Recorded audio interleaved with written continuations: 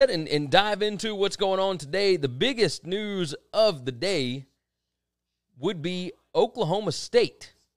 And this is the first of many that the NCAA has jumped on. Oklahoma State basketball gets a 1-year postseason ban, and there's some other stuff too. I think they lost like 3 scholarships and whatever else. Matt jumps in on YouTube, said, Mama said the interweb is the devil. Yeah, I can believe that. Normally, that wouldn't be that big of a deal, right? Oklahoma State, they hadn't been real good in basketball in quite a while. Mike Boynton is their head coach. They hadn't made a tournament in quite a while. So, you're thinking, well, what does this even matter? But the issue here is that the number one player in the country, the number one recruit in the country coming into this season enrolled at Oklahoma State.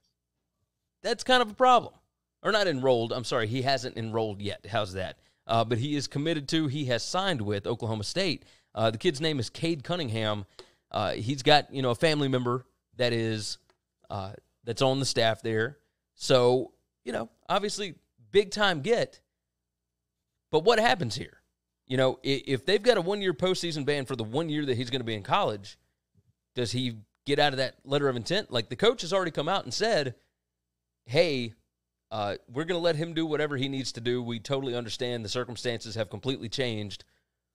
But, obviously. What are they? What? I didn't even know they were involved in any of the NCAA stuff. All of the schools that we hear about, we've heard Kansas over and over again, Arizona over and over again, Auburn over and over again, LSU over and over again. Like, we've heard all these schools over and over. So I didn't know Oklahoma State was everybody had a problem. Oklahoma State, everybody had completely forgotten about it, right? But here's what happened. They were one of the original 4. They had an assistant coach that was arrested by the FBI. Lamont Evans is his name. And he was hit with one level 1 violation. So it was Oklahoma State, USC, Auburn, and I'm forgetting one. TCU or Creighton or something. I forget who it was. But USC, Auburn, Oklahoma State, and it was Arizona. It was Book Richardson. Yeah. So it was those 4 initially. Now, this is the first one that we've actually had a ruling come down on. And for this issue, they had a level 1 violation against Lamont Evans. He was sentenced in June 2019 to 3 months in prison for accepting between $18,150 and $22,000 in bribes to steer players from South Carolina and Oklahoma State to certain agents and financial advisors. The NCAA also hit Evans with a 10-year show cause penalty. During that period, any NCAA member school, blah, blah, blah, blah.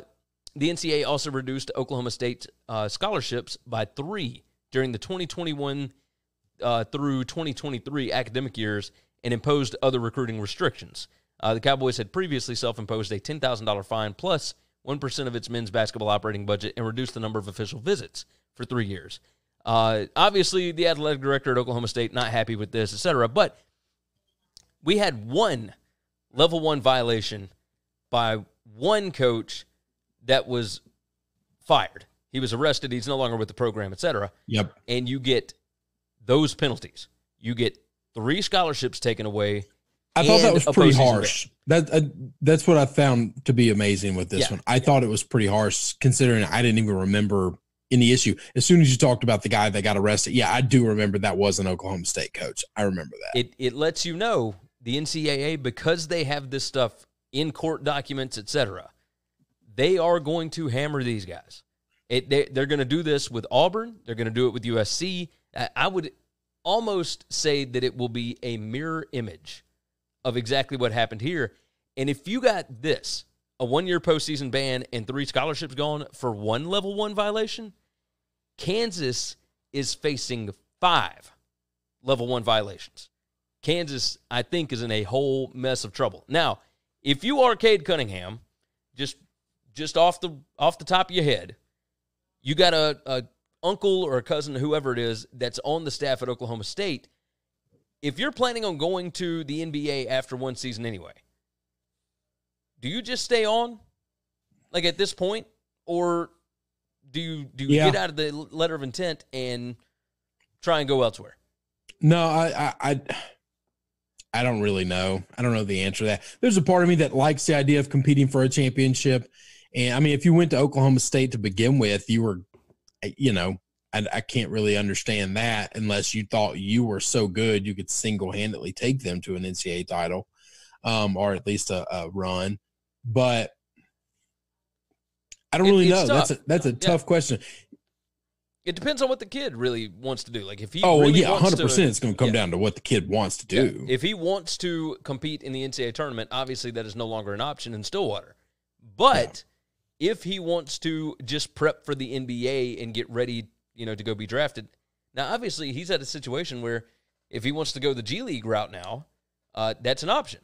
So we can see what's going to happen here, but it's interesting, to say the least, that this kind of sets a precedent. I know that we've talked about that before, and the NCAA doesn't always stick to precedents.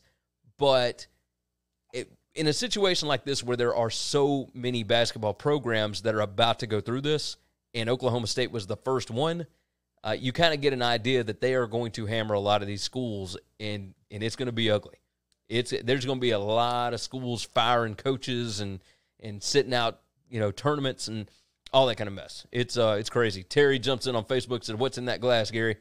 This would be bourbon, my friend. And this is just bourbon. It's, it ain't nothing special. I think this is Benchmark, actually.